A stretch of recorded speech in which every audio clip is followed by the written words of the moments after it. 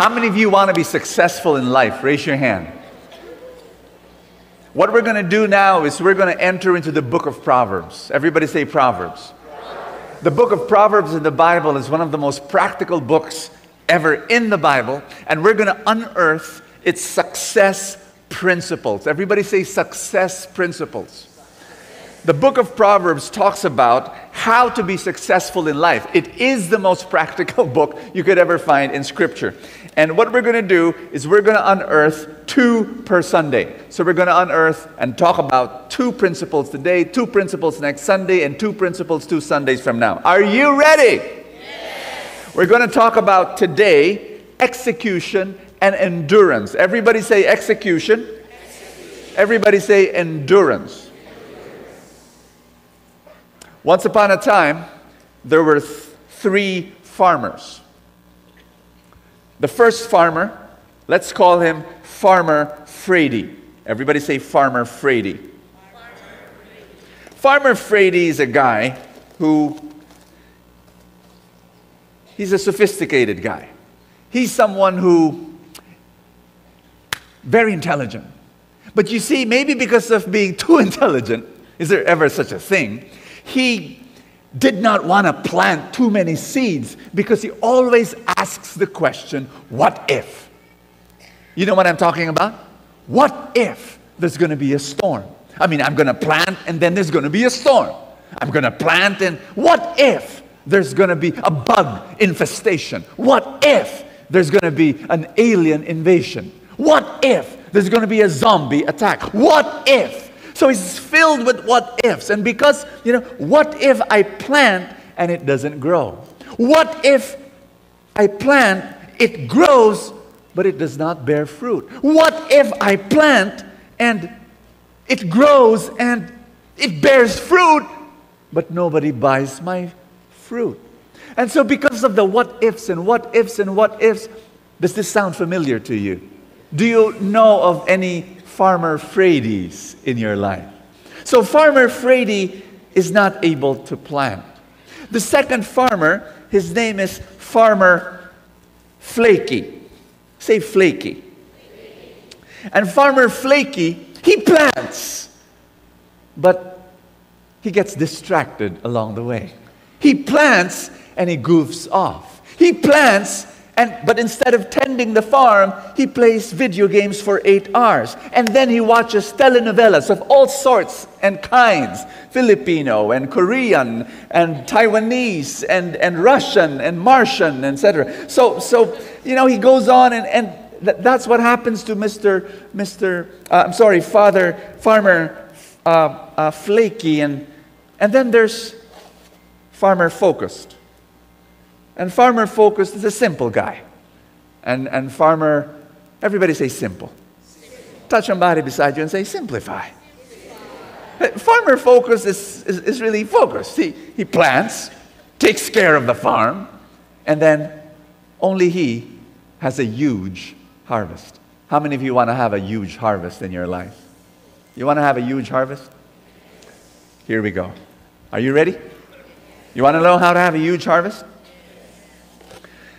Farmer Frady and Farmer Flaky and Farmer Focus one day had a lunch. And as they were eating, Farmer Frady and Farmer Flaky, they began to complain. They began to complain about all sorts of things. They said, we had a small harvest this season. Why? Oh, because of the weather. And Farmer Frady said, yes, because of climate change. And Farmer Flaky said, yes, and because Brad Pitt and Angelina broke up.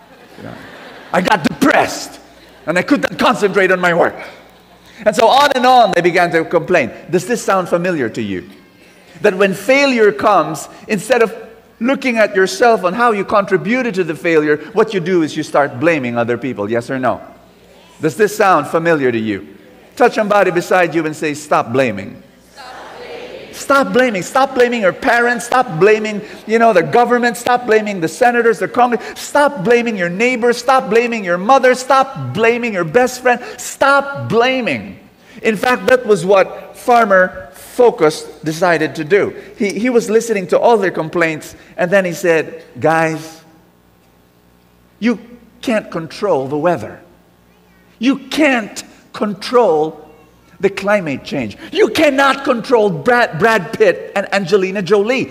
You can only control what you can control. Focus on what you can control. And that was when Farmer Frady said, well, I guess I did not plant many seeds because I was afraid.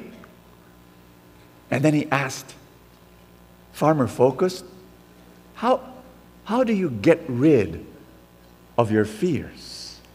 How do you get rid of your fears? And Farmer Focus said,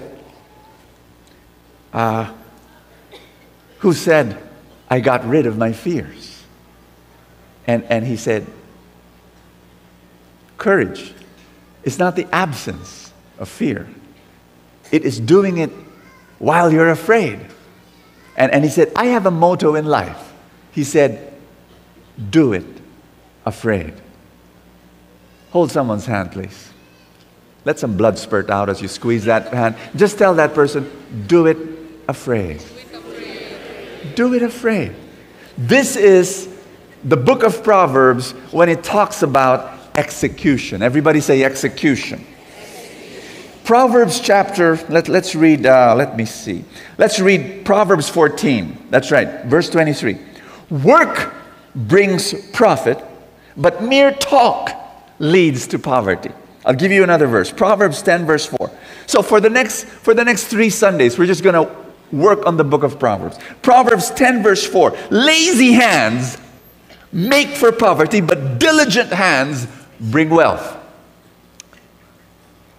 Execution. Everybody say that word again, execution.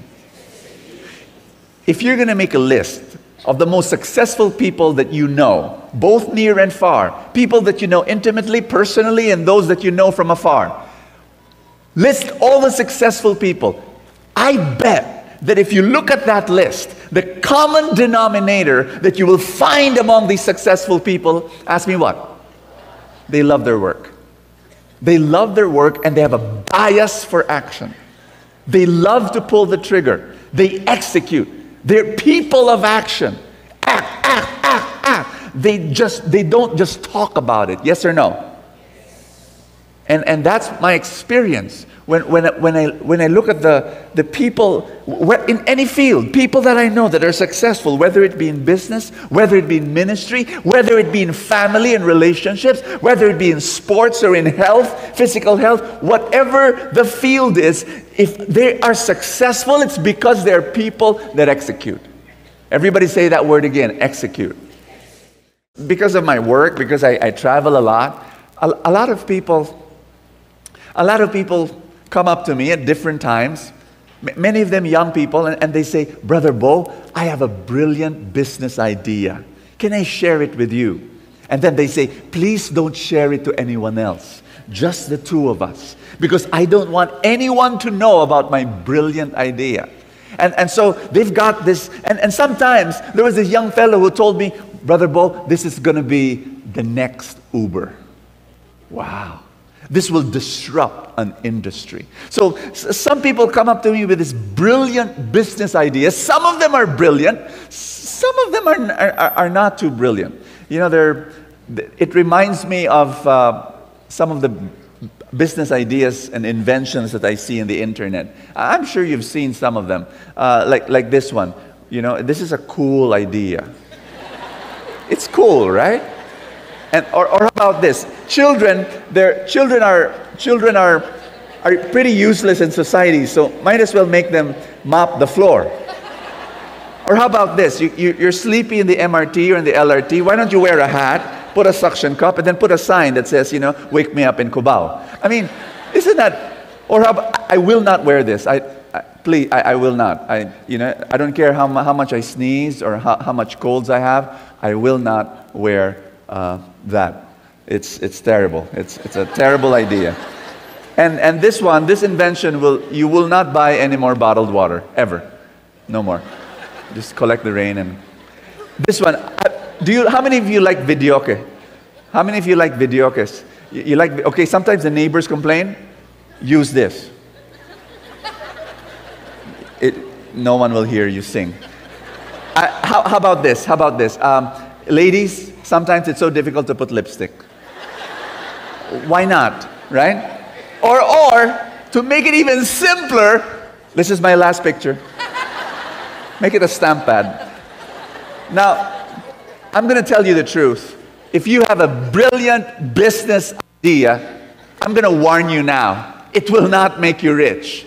It will not make you a multimillionaire. Here's the secret. Ask me what? Success does not come from brilliant business ideas. It comes from what? The ability to? The ability to what? It's all about execution. It's all about execution. Will you execute? Will you actually pull the trigger? Will you actually do it? I want you to elbow somebody beside you really hard until a bone breaks. Just tell that person, execute. What are you waiting for? You've got this brilliant ideas and you don't do it. And you talk about it and you talk about it and you don't do it. Why not do it? I'm going to read that again. Successful businesses are not based on brilliant ideas, but on the ability to execute those brilliant ideas. It's all about execution. The book of Proverbs says, you've got to do it. You've got to work at it. You've got to make it happen. Success does not happen. Success, you've got to make it happen. Everybody say that.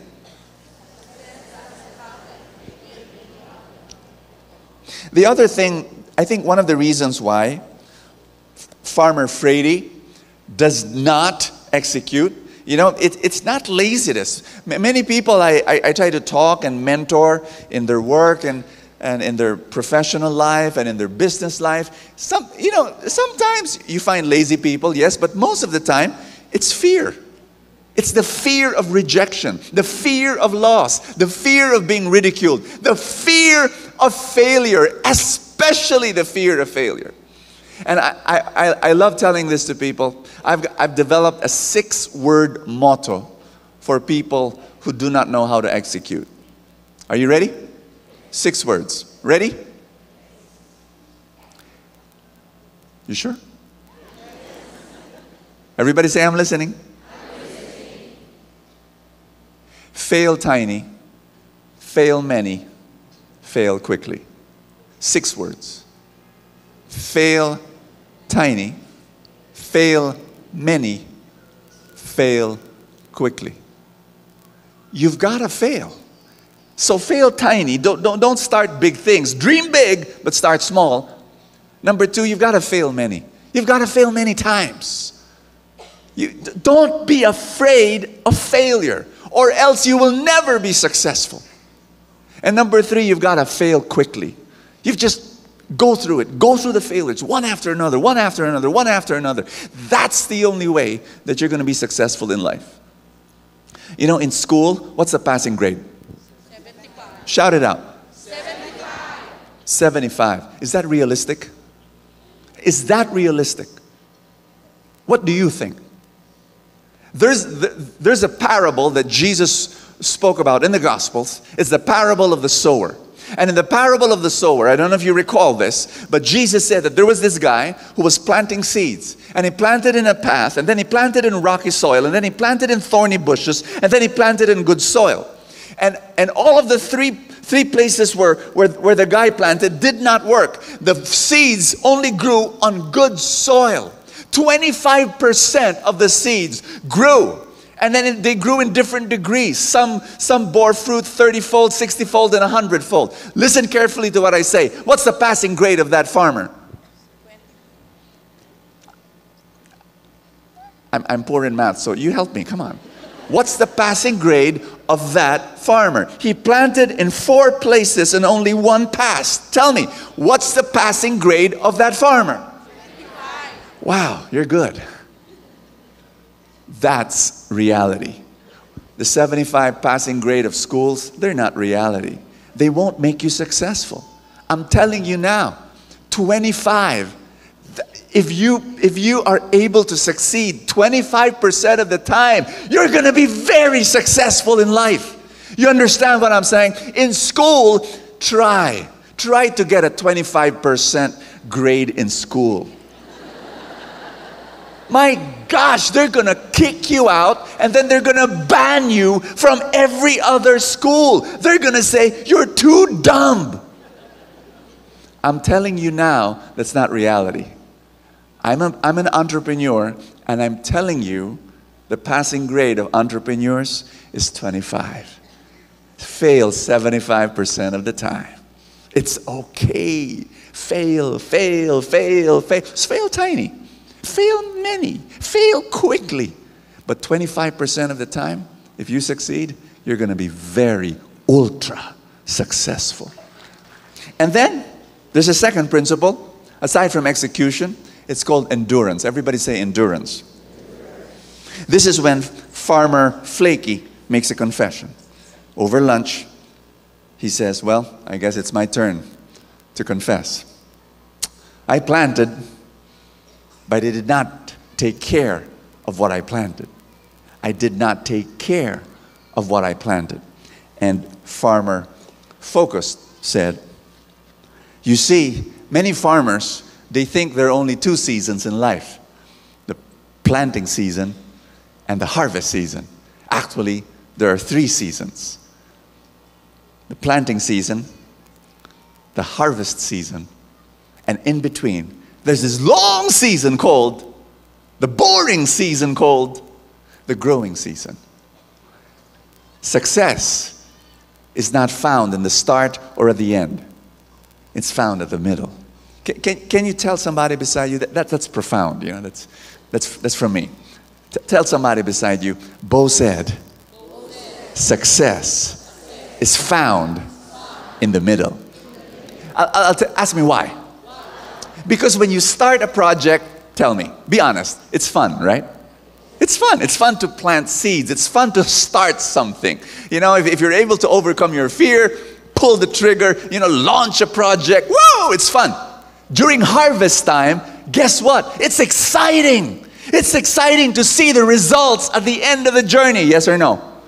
When you see the money coming in, when you see the project being fulfilled, when you see the ministry blossoming, whatever project you're going through and you see the results, yes, it's fun at the start. It's exciting at the end, but success is found in the middle.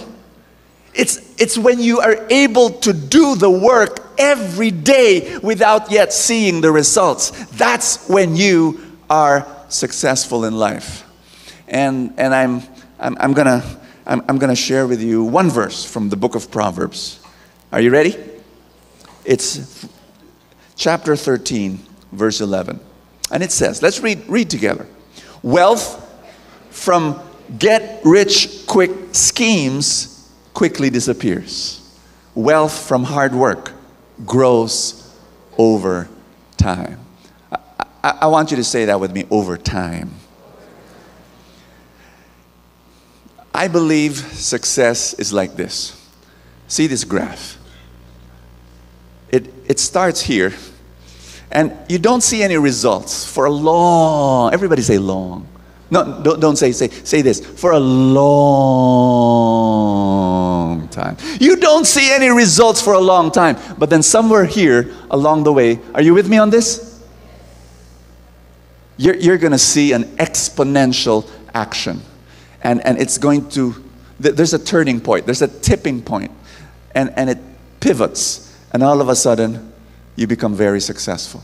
But will you have the, everybody say endurance.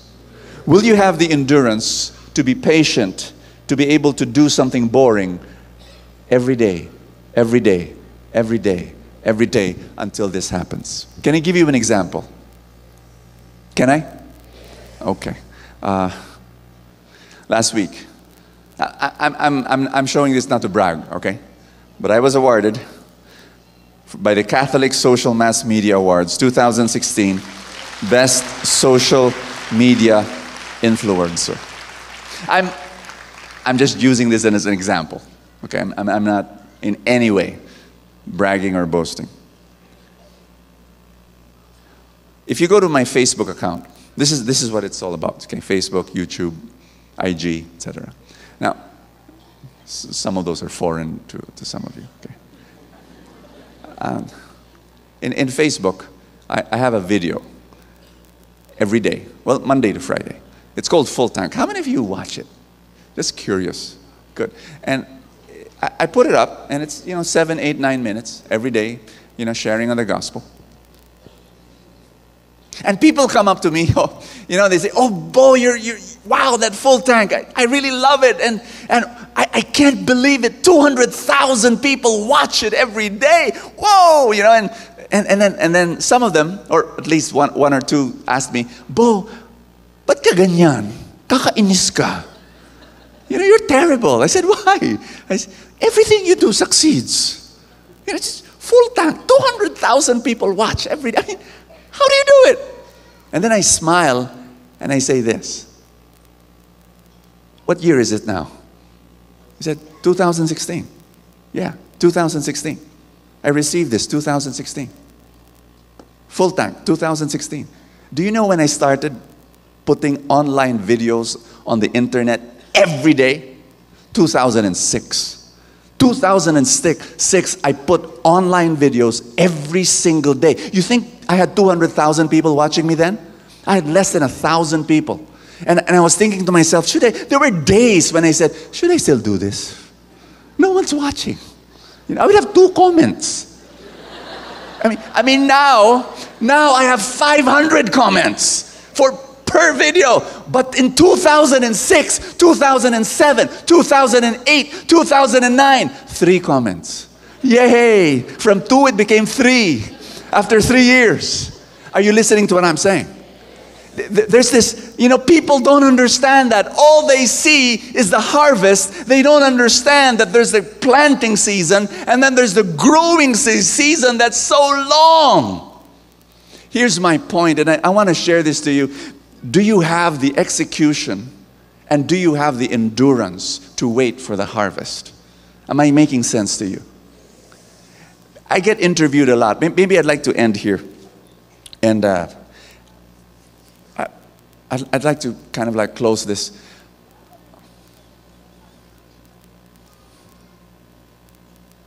I get interviewed a lot nowadays. And, TV reporters, journalists, and they love asking me this one question. Bo, what makes you successful? What makes you successful? And sometimes you can only, sheesh, you're on TV and you only have 5 minutes, 3 minutes to answer. It's really crazy. And so I love saying grace. Grace. It's God. It's God's gift. But these people sometimes they're not content with that answer. Come on, you did something. What? And so my next favorite answer is this. It's also one word. Are you ready? Everybody say, I'm listening. I'm listening. My secret to success, aside from grace, okay?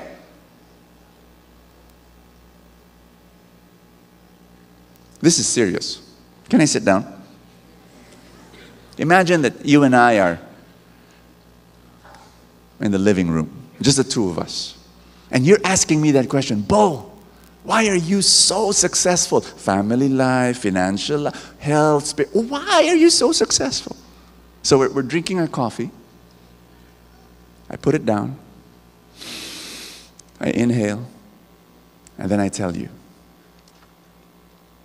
I'll tell you. My secret to success is time. And of course you're there, huh? Time? Time. Time. It's time. Okay. When did Light of Jesus start? 1980. 37 years ago, 36 years ago. In a small garage, 20 people. How many times did I want to give up with all the problems of ministry? After 27 years in Light of Jesus, we were only 2,000 members. After 27 years, 2,000 members. Crazy. 7 years ago, we only had one feast. Now we had 285 all over the world. But how long did it take? 36 years. Are you listening to me?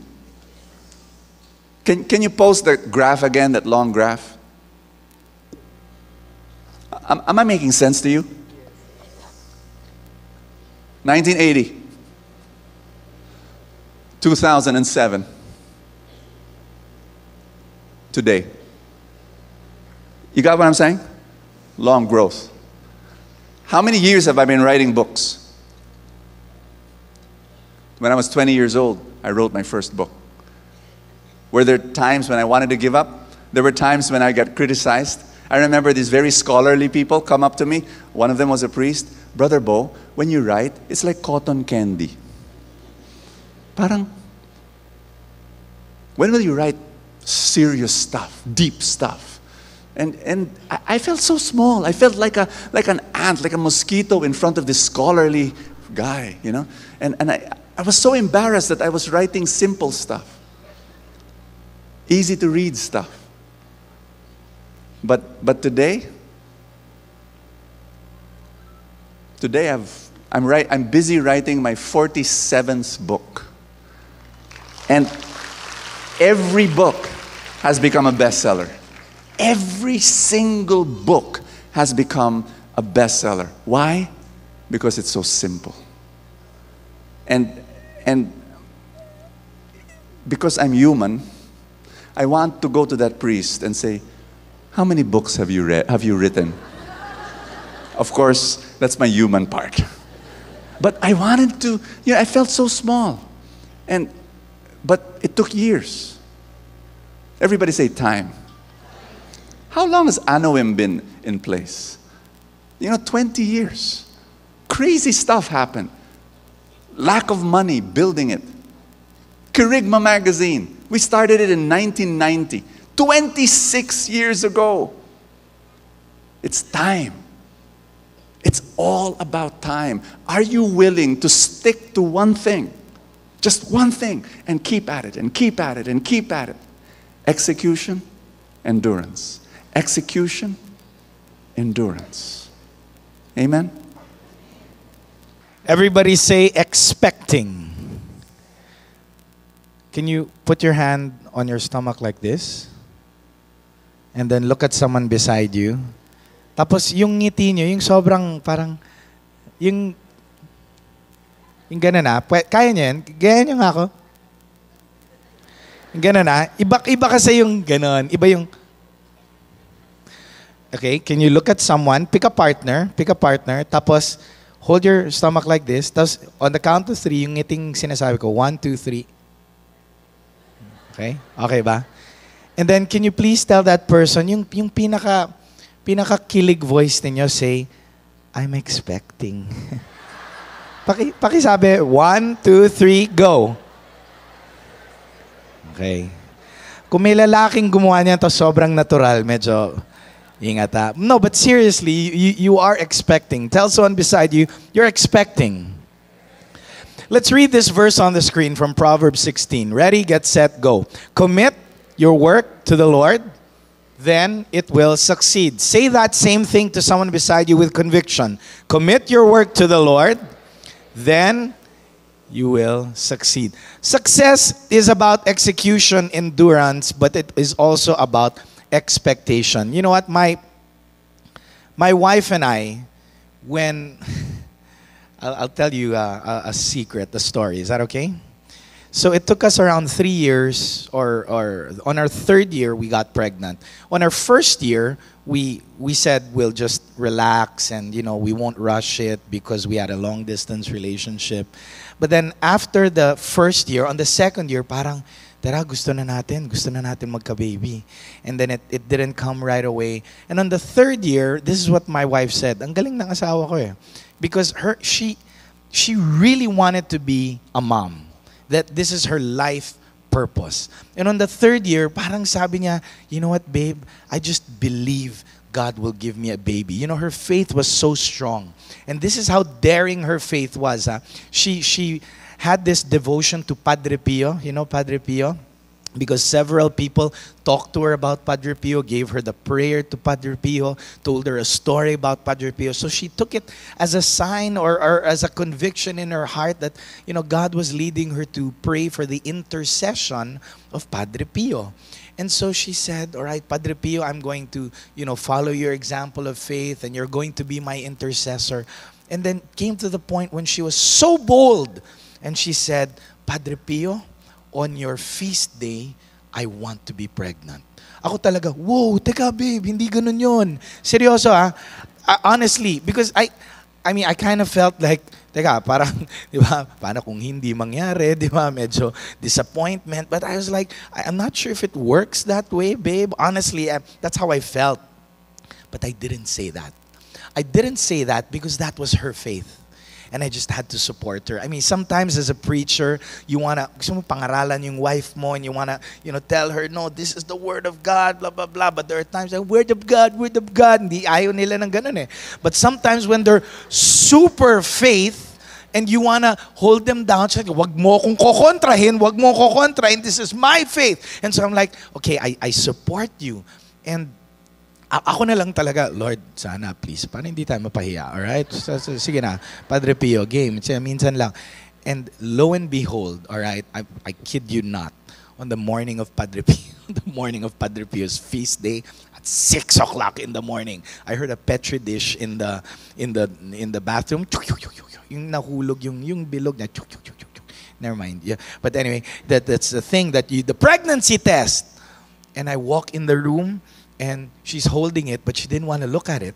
And she goes, ikaw tumingin. And ako talaga parang pikit muna mata, parang, to talaga yun, parang background music please. And then, pagtingin ko 2 lines. And I'm like, oh my God! It worked! Parang galing! Diba? Parang, hindi naman ganon. Pero napaupo talaga ako on the floor. And I'm like, wow, her faith prevailed. Her faith prevailed. And it was amazing. And that is the introduction to my message. Okay? Introduction pa lang yun. Akala nyo yun na yung message. But it's one part of the message because this is what I want to tell you. You know what? Faith, according to the Bible, is believing in the things that you cannot see. You know, I don't need faith to say, there is a speaker here. I mean, it's right there. There are 3,000 people in this room by faith. No, you're already there. I can see you. Faith is not faith if you can see it. You understand? That's why sometimes you're saying, Lord, show me naman. Or Lord, sige na, parang, you know, if you show me, I will believe. But that defeats the whole idea of being expectant. Because if it's already there, there's no need to expect. You get what I'm saying? But when you're pregnant, there are 2 phases. Everybody say 2 phases. There is conception and then there is birth. How many of you know when you were conceived? Raise your hand. Do you know? You see, it's funny. No one knows. But in reality, that is when your life began. Do you agree with me? It's just that the world celebrates the birthday because that's when people see it, the baby come out. Try to follow me with this, all right? When the baby comes out and people see it, then they consider it as if that's when it started. I disagree. That's only when you saw the gift. But the gift was given 9 months before. Am I making sense? All right. Can you lean in a little? Tapos lagyan natin ng konting background music para medyo madrama. Can you lean in? Come on. Everybody, just lean in a little. A lot of you are waiting to see your miracle. A lot of you are waiting to see abundance happen in your life. A lot of you are waiting to see that better job, that bigger house, that bigger bank account, that brand new car, that money flowing in. Yes? And a lot of us think that that's when the miracle happens. But no. This is what I'm telling you. Hold your stomach again. God has already conceived the miracle in you. It's already there. It's already there. And what do pregnant people do? As soon as they find out that they've conceived, they already start taking care of their body. They start shopping in baby stores. They start buying new furniture. They start thinking of names, going through baby books. They start dreaming. They start planning. They start acting. Even if the baby is not yet there. Do you get what I'm saying? You don't need to wait for the birth of your miracle. Your miracle is already inside of you. You can expect that it's coming in God's perfect time, but you act now. You act now. You start being responsible now.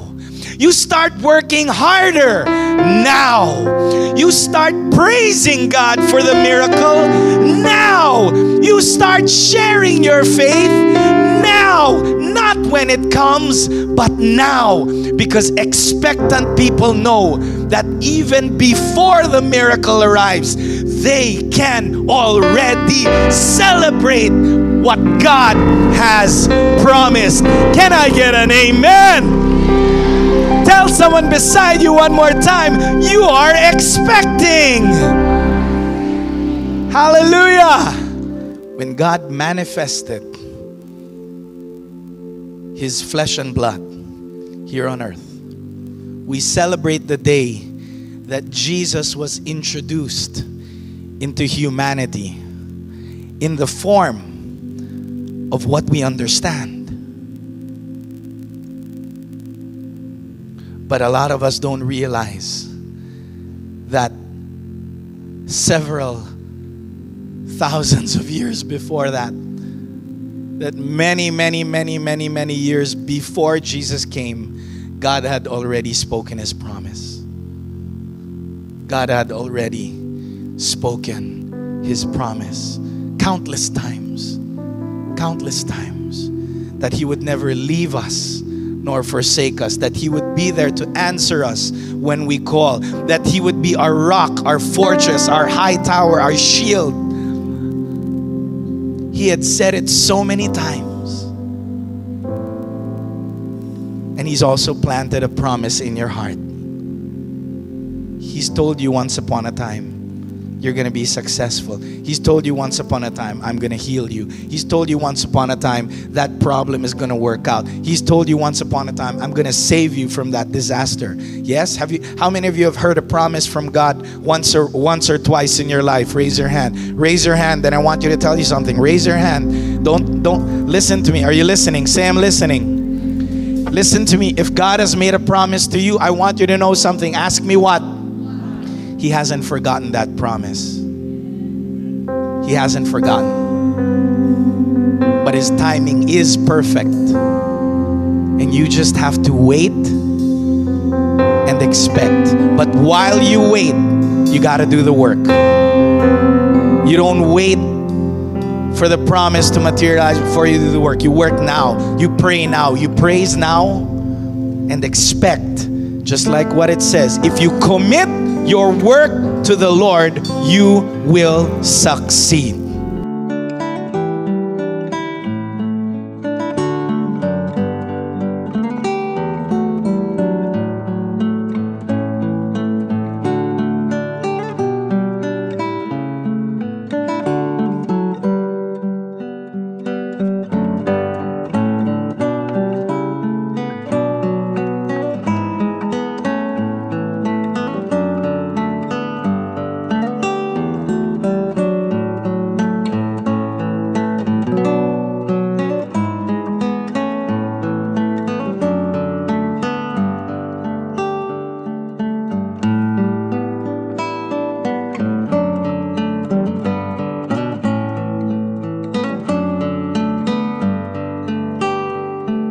I don't want to end our feast without praying for your dreams. God has planted dreams in your heart.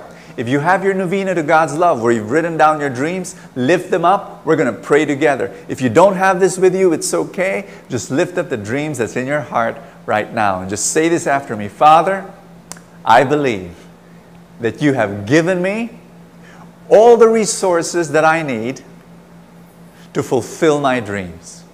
And in the mighty name of Jesus, my dreams will come true. In Jesus' name, amen. Hallelujah.